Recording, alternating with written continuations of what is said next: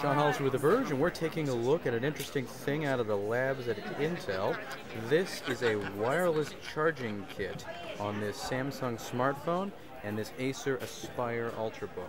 Inside of the ultrabook right here, we can see that there's a special bump on the side. You want to tell me what that does? Yeah, this bump is a transmitter. So embedded into this ultrabook is a transmitter, and onto the phone there's a receiver on this side.